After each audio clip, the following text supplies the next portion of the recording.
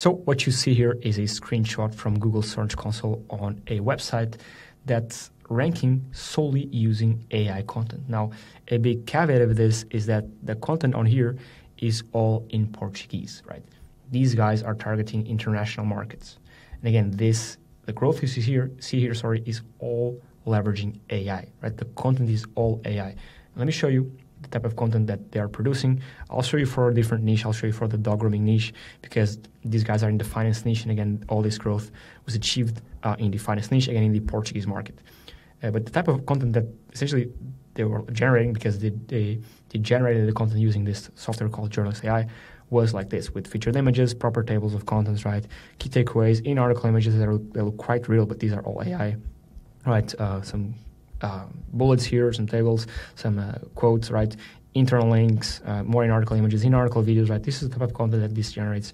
More links here, right? All this done with AI, tables, and down here a conclusion and a FAQ section, again, links to internal links, external links, all this done with AI. Again, this is the type of content that they generated. This AI allows you to generate content for any niche, right? I have here a couple of presets, gambling, and I have plastic surgery. I mean, you can choose your niche. These guys chose finance. And the reason why I'm showing you this is to show you that it is possible to rank sites on Google and other search engines if you leverage AI tools, right?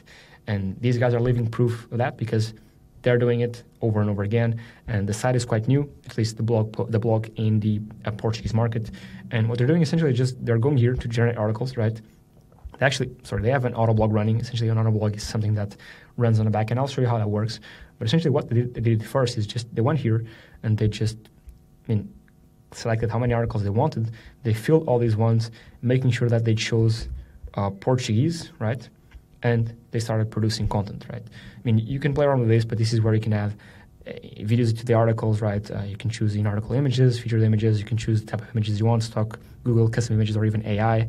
If you do choose AI, you can just change here the prompt, make it look cartoonish, hyper-realistic, black and white, and set up the internal and external linking, set up the structuring, knowledge formatting. Here is where you can connect it to the web so that the content is up to date. You can play around with all this, but what they did, essentially, they went to Autoblogs, and I'll just show you this one right here.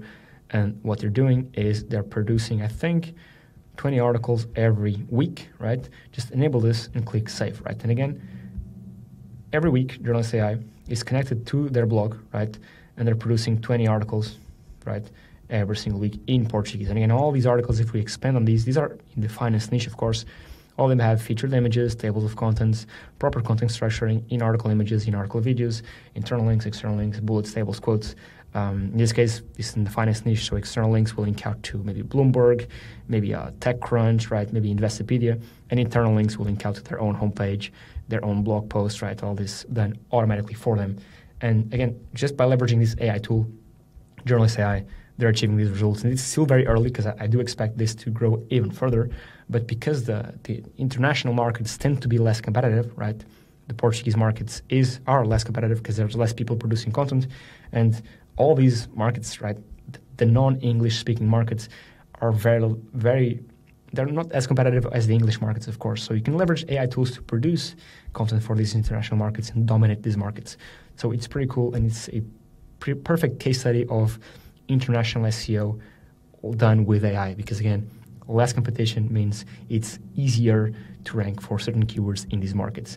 And speaking of keywords, you can also go here and leverage this tool to give you keywords, right? If you go here to this keyword monitor, just add my URL, the country, and the language, and it will spit out a bunch of keywords with low SEO difficulty and a bunch of decent search volumes. You can use this AI to produce content based on these keywords. So if I were to be producing content in Portuguese, I just go here, select Portuguese or Spanish. This will depend on the URL you add here, and produce content based on the language. So pretty powerful, pretty short video, pretty cool case study. And again, it was done with this software. So if you want to try it out, I'll leave a link for this in the description. Give it a go. If you like it, let me know. If you don't like it, let me know as well. Thank you so much for watching, and I'll catch you on the next one. Cheers.